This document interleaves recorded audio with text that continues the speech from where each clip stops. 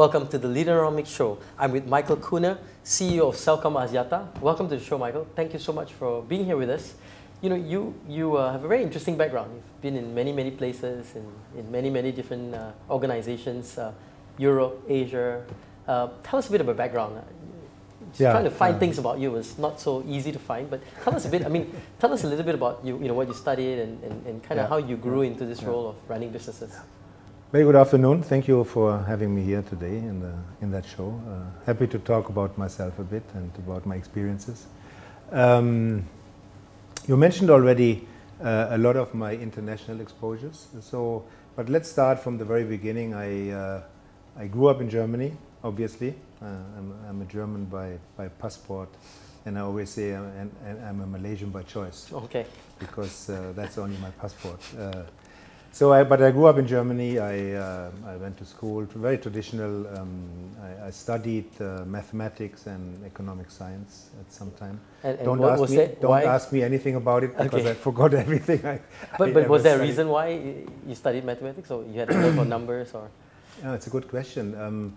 I think it was because I was an extremely bad student in mathematics in somewhere the middle layer in school.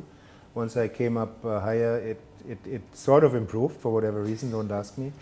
And then at that time they opened up a new combination. Earlier I used to have mathematics and physics as a traditional combination. So at that time in some of the universities they introduced mathematics and economics. I think I found that an interesting combination, right? From the mathematics, because I was just not so bad at that time as a student, so that was a good starting ground. And economics was obviously something very interesting for the future.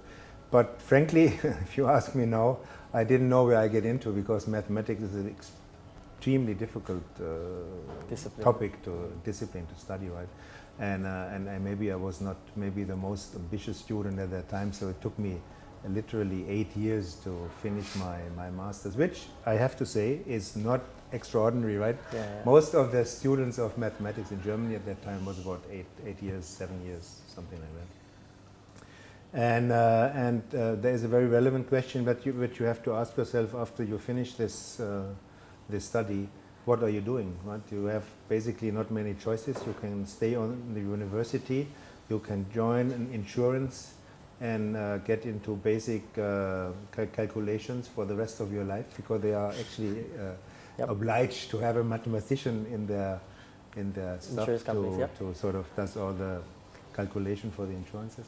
That was not very attractive. Lucky at that time, IT was not a known, so you can a bit guess how old I am now. It was not really a traditional established study already. There was no IT study in the university. So most of us as mathematicians ended up in IT. And of course we did a lot of IT throughout the curriculum anyway. So my first job was in Siemens, in charge for system analysis of one of their mainframe. That's all archaic stuff, right? There are no mainframes around anymore, I guess. So it's all small. But Siemens is one of the biggest brands in Germany. Siemens is obviously an electronic conglomerate, one of the big German companies, one of the very traditional German companies. I remember when I was in India, it's a while ago already, they had the 150th anniversary. Very established company, and a good company to work for. Definitely a good company for a young graduate to start his career, and a lot of exposure, very good training, good disciplines in terms of leadership development. So I learned obviously a lot of my So what would be one good lesson that you think you picked up that has helped you, as you in this early role that you had, that has helped you over the course of your career? In the early role, and at that time maybe I was not really aware of it, but I was a bit fortunate because I was not having a back office job. After, of course, some training on the system itself to understand how it works, I was delegated to one of the research institutes in Germany, which were using this mainframe for their research work. So I was basically on the customer side all the time, and I never had to go to office beside doing some claims and some whatever writing. You. So lucky me. And frankly, this was maybe not intended, but it really sort of determined my later life, because I stayed on the customer front all my career through. I was never in a back office headquarter role or any of that, because I think I got the grasp and the taste of it, being there in constant discussion. You know, the point is, if as a young, and you still have to learn a lot, right? It's so educating that you talk to the final end customer, you get to know their troubles, their worries, what they are concerned about. So is there anything learned at that time? It was actually how to deal with customers and how interesting it is to be in these customer-facing positions, and I kept that throughout my whole career, actually. So, yeah. And then you moved. You moved out of Germany, or? Yeah, very early. So that role kept me going for 7, 8 years, I guess, and then that was a big shift at that time, because I somehow and it was all coincidentally. You meet somebody, and the guy says, "Hey, we actually." I knew him from my job in Siemens in Cologne, IT, and then he said, "Hey, we look for somebody in Libya," and I said, "Hey, that sounds really adventurous. Maybe let me travel there." So he brought me there for a project, the Central Bank of Libya at that time, and yeah, that was quite interesting. So of course I traveled before, but it's different, right? Working and traveling is different. So I was there for a while, and then coming back, he said, "Okay, that sounds like a good perspective. So let's go for that." And I signed up for it. And so you moved to Libya. At the same time, I had to marry my wife, because we couldn't go abroad without being married. So, so at least that pleased her. But then, and this is also something in my life which I learned: things never turn out as you plan it to be, right? So you better don't make a plan, you better look for opportunities and go for it. So what happened was some political issues in Libya, so finally Siemens decided we don't send anybody. But they said, "We have a good job for you in Moscow. It's about 40 degrees colder." And this was Moscow in the 70s, This 80s? was Gorbachev, yeah. Gorbachev, that was okay. the time So there's a lot of perestroika, the whole country. Oh, so it must have been exciting times. Complete transformation. That Yep, was very yep, exciting. yep. I mean, to see the transformation itself, but also to get to know the Russians, which are extremely emotional people, very warm people to talk to. Yeah, that was my first posting abroad, and again, all customer facing. And I also got the gist of the international exposure. So I just recognized, once you really are abroad, and it's not a normal trip as you go on a travel, you learn so much, right? You are really exposed to very unusual and new situations. So you have a great opportunity to learn in Russia. And then I moved on further on. So the next step was actually Libya. So it was just delayed. Maybe somebody wanted to give me a chance to learn in Russia before I move on. So my second posting was in Libya, and then we stayed in Northern Africa for 10 years about. Wow, okay. Libya, Algeria, as well as Tunisia for some time. It was all IT, so my whole career is about IT and telecommunication actually, which is a great field to be in because there is constant innovation, and I've never seen any other business. And Siemens has a lot of businesses, so at some time I was in charge for the overall Siemens business in Algeria, inclusive of power stations and trains and we call it medical equipment, right? So a huge portfolio. But in none of these portfolios you have the speed and the dynamic than you have in telecommunication, and you had at that time. And funny enough, you still have it. I mean, this is about 30 years, 25 years later, you still have it. Things are constantly changing. And even I have the impression that the speed of change, the pace has actually increased towards then, right? If you ask me. So Michael, we're going to take a quick break right now, and we're going to be right back here on the Leaderonomics show, and we're going to talk more with Michael on how his life has progressed, and more importantly, how he has made dramatic changes to take organizations to the next level. We'll be right back here on the Leaderonomics show.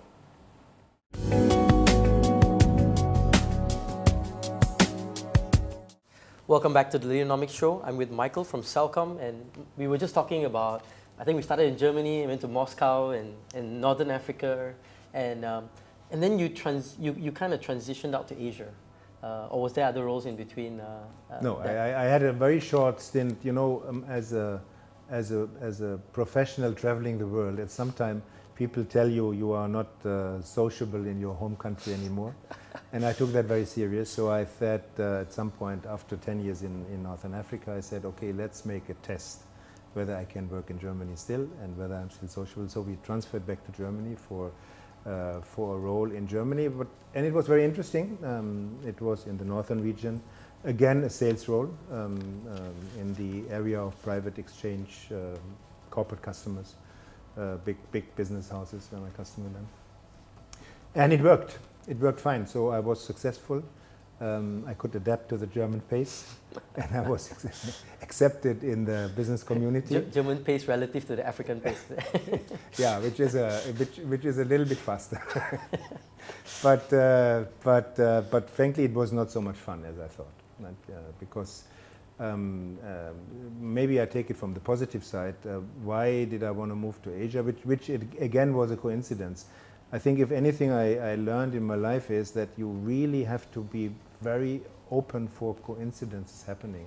I know that there are a lot of discussion if you talk about leadership development, it's all planned and you identify gaps and all of this, and you have to have a goal in life, and I think it's all true. But I think it can also actually take you away from what opportunities you really have, because you get just sidelined on your own views. Yeah. So what happened, just to make that point, I was up to follow leadership training in leadership program from Siemens, which was done by the Duke University, and it was clustered in regions because Siemens is a worldwide company, obviously. So they had the cluster Asia, they had a cluster US, a cluster Europe, and so on and so on. So when they sort of offered me the opportunity to join that program, which I was very happy of, they said, but there is a bit of a problem because the European class is full. But would you have actually interest to join the Asian class? I said, well, why not? That sounds really interesting, right? So I joined this 3-part training. First part was in Singapore, second part Malaysia, third part Singapore again. So that was the first time I came to Malaysia, actually. And funny enough, I fell immediately in love with the country, right? It was one of these countries where you come, you touch down, you get out of the airplane, and whatever you see in the last, I saw a lot of classroom in the next 3 days because it was all training, a very tough charged program. But of course we were able to go out a bit, and I still remember we had a half a day off, and 3 of us said, okay, let's get a car somewhere and we go to these Batu caves, which we heard about, right, at that time. So we took a taxi from the road and went to the Batu caves, spent couple of hours. Climbed up all that 269 Yes, of course, of course. Yeah, we needed some physical exercise after all the classroom sessions. Yeah, exactly. And a lot of food they served, so it was very good to balance this. So yeah, so I was here, I liked it, and when I came back, I still remember I said to my wife, you know what, we go to Malaysia. And as it happened, maybe the power of thought, right? I talked to an earlier colleague, Siemens in Munich, which I knew from Africa. He was heading the telecommunication part. And he said, you know, are you looking for opportunities? And I said, yeah, always. So then he said, you know, the current country head in Malaysia, I actually want him to go to the US. Would you be interested? And I didn't even ask for Malaysia. You know, that was like coming on to me, fantastic. So I said, yeah, absolutely. And then it took, of course, a couple of weeks and another visit to see if we really like it here. And we did, so that brought me to Malaysia. Seeing it now, if you ask me about working environments for a professional and comparing, of course, Africa, we leave out Russia for a moment because that was a short time.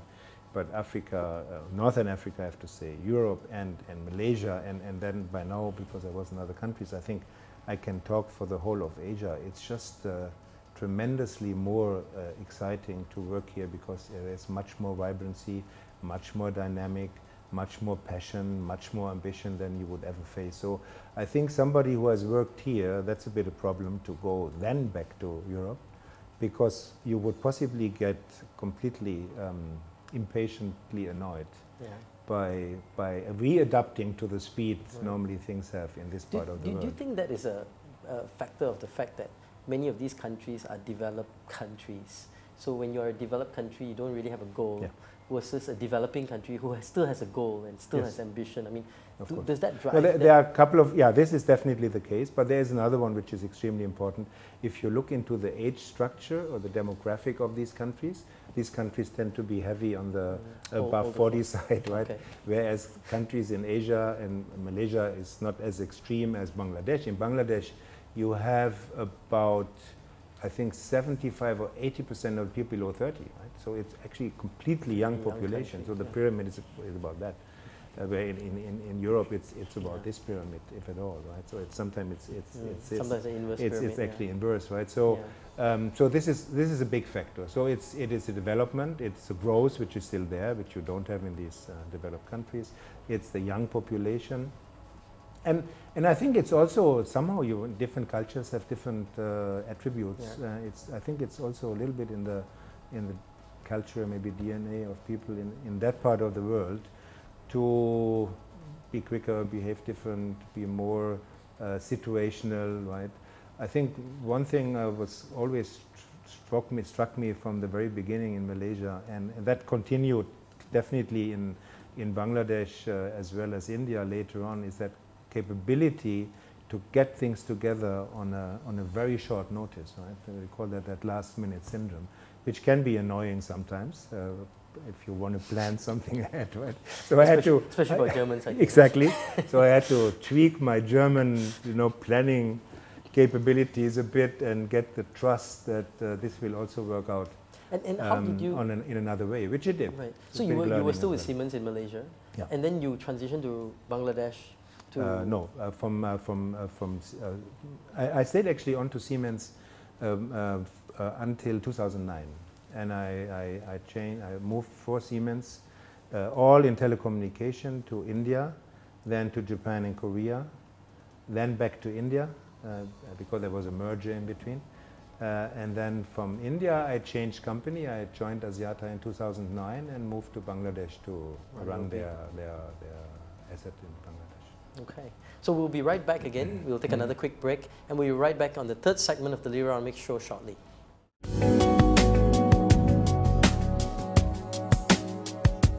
Welcome back to the Leaderonomics show. I'm here with Michael, the CEO of Celcom Axiata. We were talking about your leadership journey, and being in Asia, Japan and India and Bangladesh, Malaysia and Singapore and all these countries, right? Is there a secret that you could share? Maybe a nugget of wisdom that you think leaders should listen to? Any advice you would give to be a successful leader, especially if you're not a local in that country?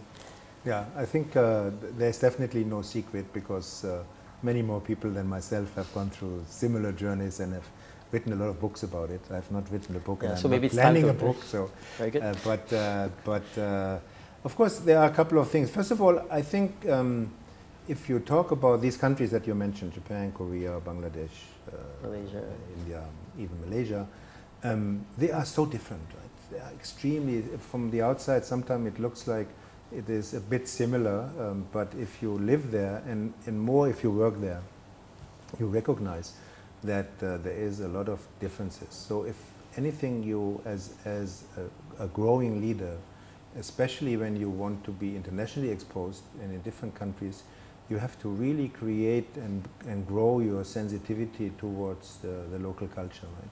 And to make some points, if you take Bangladesh as an example, it really stands out because the people there are extremely warm and passionate about things they are doing, right? But also very easily offended, right? But you can get the best out of them. They go the extra mile. If you really convince them and you gain their heart, you can you gain any war and any business battle you want to win, right? In India, it's all about scale. I mean, India is one thing I learned in India is actually scale, because everything you do It's just multiplied by the thousands or billions, millions, yeah. if in the worst case, right? You roll out thousands of base stations every month, where some countries, they would say, oh my God, this is not possible. What you do in the country is just huge. So everything is very big. And on the positive side, again, the people in India are extremely knowledgeable, extremely ambitious on what they want to do. And I think what I learned there is two things from them, is really how to run a cost-efficient organization, because that's where they're really good in, and they have to be, because prices are, as we know, extremely low, and you have to gain it from the scale of the business. And the second one they are really good in, and I think we all can learn from them, is to have that never give up attitude. I've never seen anybody in this country giving up anything. Right? They just push. Keep going. They just keep going. Right? That's extremely impressive.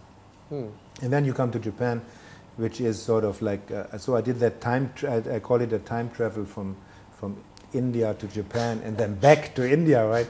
So it was like going from one world to the other, because on the Japanese side, it's all about quality, discipline, punctuality. A little bit more German. I have to say, a little bit more German. Yeah, I knew you were saying that. I knew it. But I always say, actually, that's not really true, because the Japanese are much better than the German. We are only a weak offspring of that quality. But they learned it from the Germans. So I'm not sure, no. They are maybe the older culture, so don't get into very difficult territory. Yeah, maybe we won't go there. not a good comparison. But it's actually extremely interesting to learn.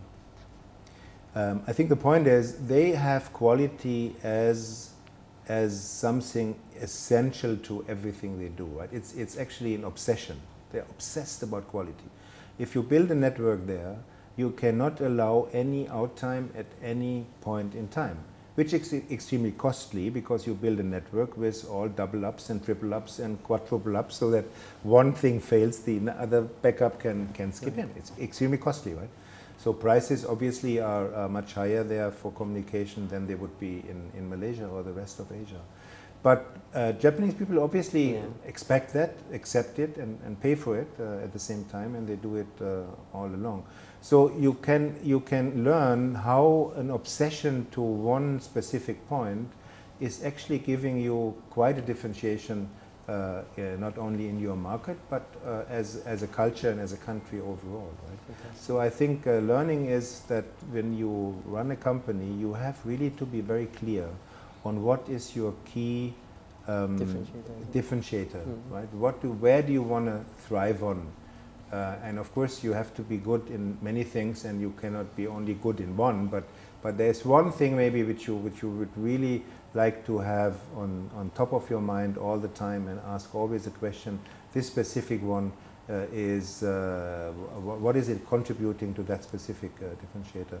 And I've learned also in different organizations, it may be different things. It may be cost efficiency, so it may be price, it may be innovation, so many companies run on innovation.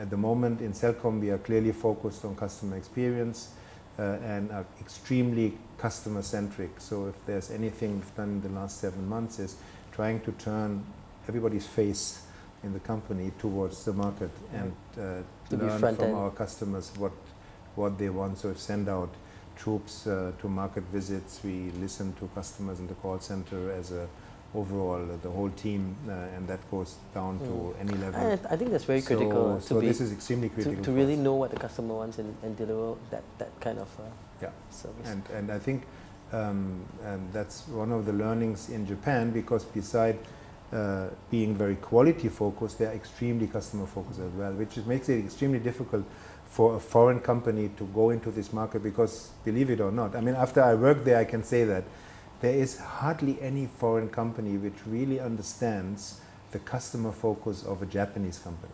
They just mess up at some time.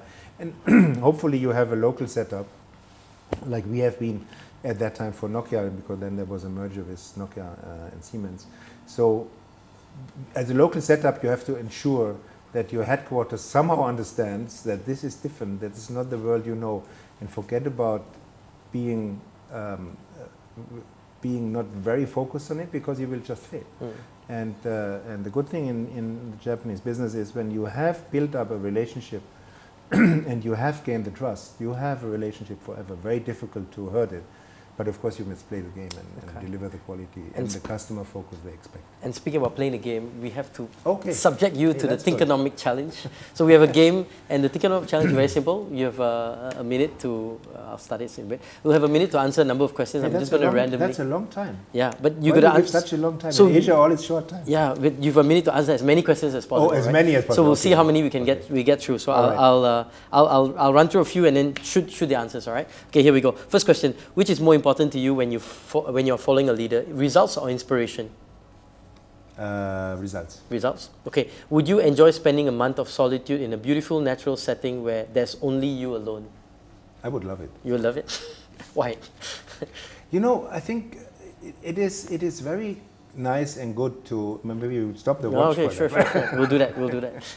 Joking. Go ahead. No, you know, and I think maybe a bit contra-intuitive, but I think as a leader, it's good you are able to basically enjoy both worlds, right? The very busy, hectic world of constant communication, constant happening, constant action, and I do. I really enjoy it, and it gets me going and driving. But on the other side, at some time you have to contemplate, you have to think about things, you have to find out whether you're on the right track or there's anything you can do differently. And frankly, I have the best ideas if I have this, it's not actually a month, but these minutes of solitude, or maybe hours of solitude where I can refresh my brain and get other ideas. I think all great leaders, you know, have to spend some time in solitude to really refine. I mean, that's why prison has been such a... many leaders get inspired after they go there. Okay, we'll continue. So that's something you can maybe include in the it's part of the leadership curriculum. A couple of months in prison, exactly. Solitude. Yes. All right, so if my motives are wrong, should I stop giving? If my motives are wrong, should I stop giving? Yeah, I think you should stop giving, because it is about the motive more than the action itself. Yeah. All right, next one. Which would you prefer, to be in control or let others take control?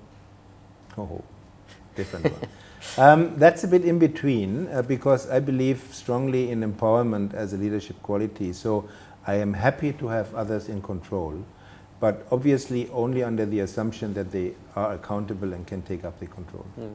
And I think there are different situations that will require different. Okay, maybe we can get one more question. What is the most important ingredient for you to establish a strong relationship? What's the most important ingredient to establish a strong relationship? Trust. Obviously, trust. Yeah. Okay, and how does that play out? I mean, you're in the front line a lot, right?